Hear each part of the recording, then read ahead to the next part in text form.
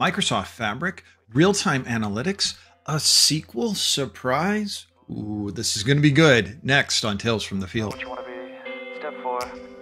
Everybody just do your thing. Wake up, today's gonna be a good day.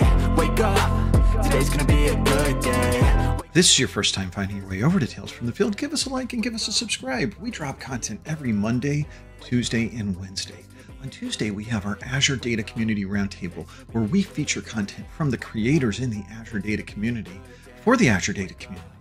Then on Monday and Wednesday, we have our MS Tech Bits, where we highlight something specific that we found in working with a product group or working with a customer, or something we found on our own to be able to help you along the way. That's one of those now. Let's get over to that great content. All right, everybody, we are covering the real-time analytics tutorial introduction for Microsoft Fabric. Link to this documentation will be in the description of the video. Specifically, we are covering 1 through 6, create resources, get data with Eventstream, get historical data, explore data in SQL and KQL, use advanced KQL queries and Power BI reports. Let's go. All right. We're over in our workspace. I'm going to click on New, Show All, and I'm going to go down and I'm going to create my KQL database. I'm going to name this something simple.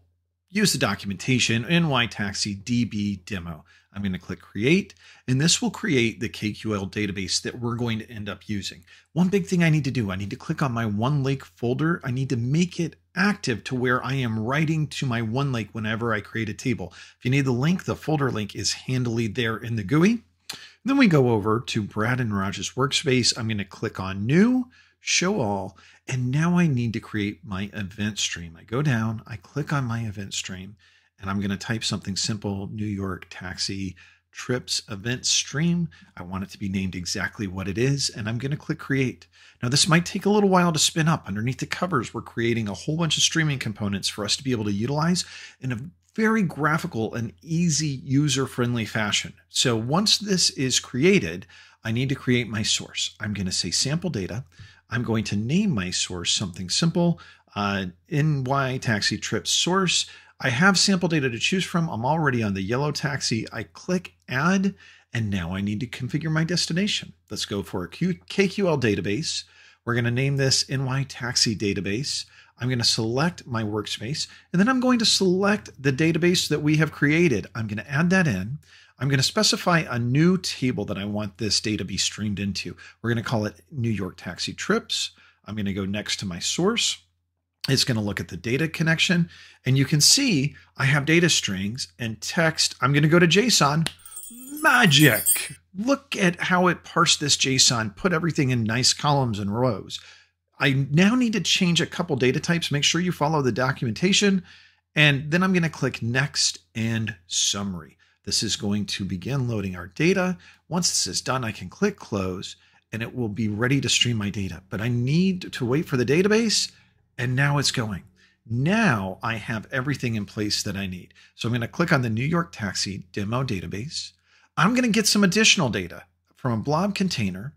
I'm going to get my locations data, and this is going to be from the blob URL that we have in the documentation. I'm going to look at this data. It's my borough, my locations. Yep, let's go ahead and let's just click Next. Let's load this in. There's my example. Now I can refresh, and I can see I have location, and I've already got streaming data in place. Going back to my event stream, let's see how it's performing. If I click on Data Insights, I can see the data that's coming through, the inputs, the outputs that we have. So we'll be able to see our behavior, which is really cool. Now let's do some querying. Let's go into New York Taxi Trips. Let's query the table, and let's show the top 100 records. The nice thing is we can save this immediately as a KQL query set, so that way we can play around with this. I'm calling it Brad KQL1. And it's got my query right there. Now, remember, we did a whole video on how we can turn T-SQL to KQL in seconds using Explain. And the great thing is that works here in Fabric as well. I can do Explain, select star from New York Taxi Trips. Sure enough, I get my KQL query that I could just go ahead and run, and boom, I can get my results. But I noticed something. I noticed something pretty amazing in the New York Taxi Trips. Under Query, SQL, show top 100 records. Well, that's T-SQL. Hold on. Let's just paste this into our window and let's check this out. Run. Magic. Oh my goodness. We have New York Taxi Trips T-SQL that we can use against a KQL database. Well, let's play around with this. Select top tip amount, fare amount from New York's taxi trips where distance is greater than a mile. Order by trip distance descending. More magic. We get these results back. This is going to open up a whole new world of what we could do with the KQL database with all this amazing stuff that we can do with Cousteau.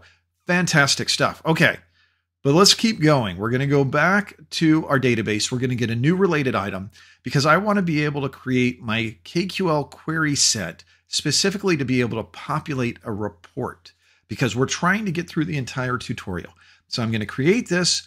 I'm going to wipe away what it's given us. I don't need all this extra data that's in here. I'm going to leave the header. It is nice to have the header in there, but I'm going to paste what I need for my report. Specifically, I'm looking at New York taxi trips.